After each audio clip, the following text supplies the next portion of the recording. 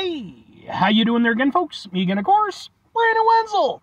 Come back at you, another offering off my sampler platter. Yes, indeed, folks, sampler video series videos I've been doing for a little while now. Go over there, try out food and drink items. I eat stuff, I drink stuff, then, folks, I'm going to talk about stuff. I'm going to let you know all that you need to know about hopefully delicious stuff that time I'm doing this, folks, I'm not going to lie. This shirt is not theme appropriate for this item, but I didn't know I was going to be reviewing this. But we'll get to that. Folks, it's super simple format. I'm going to go over there, I'm going to try out food and or drink items for you. Whilst I'm doing so, I'm yammering on about it for a bit. Whilst I'm doing all that, I'm inside my truck, and whilst I'm doing all that, folks, I'm wearing a super cool shirt. And folks, when I wear super cool shirts, I always like to highlight the super cool shirt. What super cool shirt am I wearing for you today, folks? Well, it happens to be my Steel Dawn shirt, starring the amazing and sadly gone Patrick Swayze. If you're unfamiliar with the excellent film Steel Dawn, it is, in my opinion, it fully deserves cult classic status. I don't think it really has that properly, but there is definitely like a growing thing for it, because I know a couple years ago, maybe even last year, they finally released it on like proper Blu-ray, and it was like, oh cool, you know, like, because I mean, I had a DVD copy that was a million years old, so it's cool, you know, they're giving a little recognition. But Steel Dawn it's basically like a post-apocalyptic martial arts swordplay adventure that Patrick Swayze did. It actually stars his future wife as well, and like, it's just a cool movie that's got Patrick Swayze kicking the shit out of people and busting out a sword. Like, it's a cool movie. You know, maybe not, it's certainly not one of his better known ones, but I like it. That's why I got the shirt. But anyway, what am I reviewing for you today, folks? What are we doing here? Why is this not shirt appropriate? Well, folks, because if I'd gone over there and I'd thought about this in advance, well in advance, I would have gone over there and worn a shirt featuring maybe one of the Wahlburg brothers, like Mark, or maybe like a New Kids on the Block thing with Donnie or something. Why? Because, folks, I'm reviewing something from Wahlburgers. It's a burger, you see. If you're unfamiliar with the Wahlburgers concept, this was like a thing that kind of broke out, God, like probably like 15, maybe even more years ago. And it started kind of as a little bit of a reality TV thing, where basically the wider world was introduced to, you know, you have like Mark Wahlberg, obviously famous actor, Donnie Wahlberg, New Kids on the Block, but there's also other brothers, and one of them's a guy named Paul, and he's a chef, and he went over there and decided to capitalize on his famous name, literally and figuratively, and started up a line of burger places. So there happens to be one in St. Charles, Illinois, and I'd been wanting to go over there and do a review for them for a while, but like I just hadn't worked it out. Today I saw the opportunity and I jumped at it. So, what burger am I reviewing from Wahlburgers? Well, this happens to be boom, and we're going to get a better boom than that, but this is their double burger.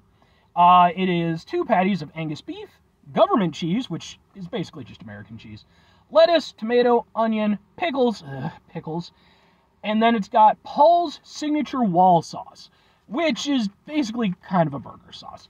Now, I have to admit, I actually have tried out Wahlburgers once before. It was like years ago when this place first opened up, and I've been, like I said, meaning to get back here. One thing I will say right off the bat that I like about the Wahlburgers, they ask you what temperature you want your burgers at. Now, folks, medium rare. That is where flavor lives, medium rare. And I also want to mention real quick, because this is a burger review, it's going to end up on my Burgers for Days playlist, which is a playlist for just burger-related stuff. But let's get a boom. Let's actually start doing the review. Jesus, it's a little bit sloppy. That's very sloppy. Very, very, very sloppy. That's fine, because boom, it looks like that. And then, what's like the best way? I think that'll work. Let's go ahead and eat some sloppy-ass burger. All right.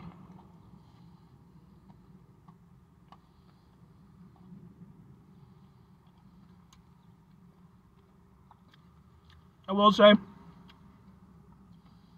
temperature on the burger, a little bit closer to medium at this point. But to be fair, I actually went over there, you know, I kind of ordered ahead on it and stuff like that, so I'm not going to fault them. Like, it's not like it's well done or anything. It's still flavorful and juicy. I know, like, the big things they're proud of with their burgers is that they use the government cheese. It's always kind of like a throwback to the fact that, you know, growing up, they weren't very well to do. And then the wall sauce, you know, which is their signature sauce. Burger itself, again, very sloppy, but very tasty.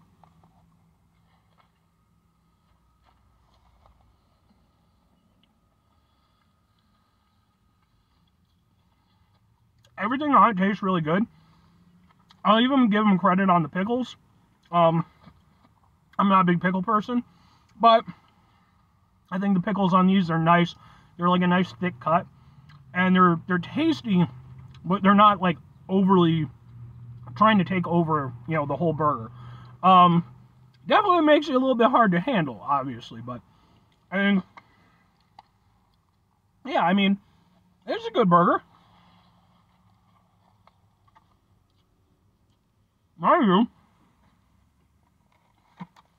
Mind you, it did cost me about $16. A little bit much for a double burger, but if the quality's there, if the flavor's there, I'm willing to pay a little bit extra. If you want my value per burger thing, go watch my Five Guys review. I mean, this is a good burger. I don't have anything against it. I like the idea of the government cheese. I like American cheese on a burger. The wall sauce it's definitely kind of a tangy burger sauce. I'll give them credit though. I think it's a well-constructed burger sauce. I wouldn't say it's anything standout, you know, like it's definitely, I've certainly had very similar sauces to it. But I do think that for what it is, it's a good sauce, you know, for a burger. It's, you know, again, I don't know if it's quite worth the, you know, the signature status, but it's good. The patties themselves are nice. They're juicy, they're meaty. They do taste good. I mean, right off the bat, I'll say this, if I were to get this again, I'd definitely ditch the pickles and the onions. Mind you, that's just personal preference. Pickles and the onions are actually good quality, so I just, you know, I don't need them there, personally. But, okay. Alright, well, two questions have to be asked. Would I get it again? Would I recommend it? And really it kind of is, you know, a little bit of an overall kind of thing, you know, would I go back to Wahlburgers, you know, that kind of deal. I mean, I think for me personally, like I said, I would make adjustments, but I would go with yes and yes. I think this is a decent, and you know what, it's a better than decent. It is it's a properly good double burger. Is it anything outrageously special? No. I don't think it's doing anything that, you know, is breaking the mold or anything, or that really helps it stand out too much.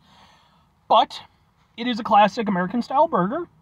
The ingredients that are used are good, and they definitely fit that classic American-style burger, you know, vibe. You know, at the end of the day, like, not every burger needs to be super-duper crazy special. It can just be a really solid, you know, classic burger, and I think that this qualifies in that regard. $15, $16, you know, granted, you do get a side with it, so there is that. I'll, you know, tag that in there. But the problem is, when you start getting to that point, for me, it's kind of like, well, I can just go to, like, an artisanal burger place and get, like, you know, a really fancy burger. But there's no denying that you are kind of paying a little bit for the namesake experience. You know, that just is what it is. But it's not outrageous. You know, it's not a place that, for me personally, like, I wouldn't hit up Wahlburgers with any super regularity, just because, I mean, for one thing, yeah, the burgers are good, but I've certainly had better burgers. I've reviewed better burgers for the show. And again, when you're talking about the price, you know, it's not terrible, but I've certainly had better burgers for better price range. Now, all that said, would I recommend it? Now, I do want to go over there. I want to mention a couple things real quickly. about the Wahlburger experience. Okay, now I don't know if this is all their locations, but it's certainly the location in St. Charles. That's, you know, how they do things. They are a cashless restaurant, so debit or credit only, which, you know, okay, fair enough. More places are shifting to that. The other thing to take into account, and I didn't realize this going in, because it'd been a while since I'd been there, you cannot, like, order at a counter or anything. You have to sit down. So I went over there, I sat down, I ordered some, you know, some simple stuff, and then I ordered this to go. That's how my interaction went. I should have ordered ahead, but now that all aside, based strictly on the burgers themselves, would I recommend Wahlburgers? Sure.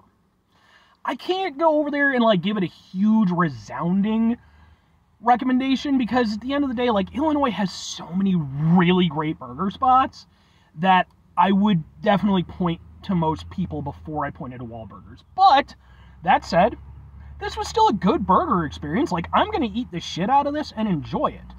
You know, so it's one of those things, if somebody were asking me, like, oh, Brandon, you know, you're, where would you, Wahlburgers wouldn't be my first spot. But if somebody were asking me, hey, Brandon, if you tried out Wahlburgers, what do you think of it? I'd probably be like, all right, yeah, you know, they got some decent burgers, you know, again, maybe there's some better spots, but, like, they're not a bad burger spot. So that's where I kind of fall on them. I do think, again, you're kind of paying for the namesake experience and the nostalgia and, you know, the whole thing. I ain't got nothing against or for any of them, so it's like, for me, it's just about the burgers. But anyway, 5 things before I get out of here. Have yourself a great rest of your day, spectacular rest of your week, monumental rest of your month, stupendous rest of your folks. Go over there, have yourselves a truly Wahlburger-tastic rest of your life. Because, again, you know, maybe you don't like the acting, maybe you don't like the music, but to his 100% credit, the guy went over there and was like, fuck it, I'm going to be a chef, and I'm going to open up a Wahlburger, or a burger place, and I'm going to tag in on my last name. Fair enough, Paul Wahlburger. I appreciate the fuck out of that. And you make some pretty solid burgers, too. Final 2 things. Number 1, try to bring some positivity into the world. It's not always possible. It is, however, always appreciated. But what you do if you can't do all the time, I know I can't do all the time. Here's what you're going to do, folks. You're going to try not to be an asshole. Folks, it's not always the easiest thing in the world to not be an asshole. Trust me. I know it. I live it. I'm out there every day with you in it. Life can be stressful and frustrating and just overall bullshit sometimes, folks.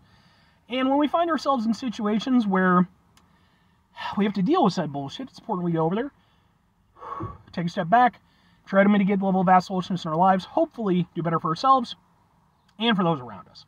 Very final thing, folks, do the thing. Whatever the thing is for you, that's what I want you to go out and do. Folks, maybe you're going to go over there.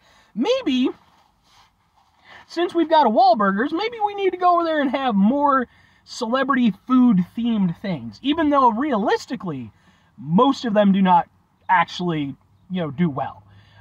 Because there's certainly been quite a few. I think Flavor Flav had, like, a chicken place for a while. That didn't go anywhere. You know, but, like, and again, credit to the Wahlburgers. Like, you know, they've been successful with theirs. What celebrities would you like to see bust out a restaurant? I mean, for me personally, I think if Dolph Lundgren wanted to put out any type of restaurant, I'd fucking eat there. That man is awesome as anything, right? He's like this giant, super cool, like, European guy. So beat the hell out of you, and he's like a physicist and all kind of chemist or some shit. I don't know. He's a really smart guy. I don't know what it would be called, and I'm not quite clever enough to think of it at the spot, but that's just me. Anyway, bye.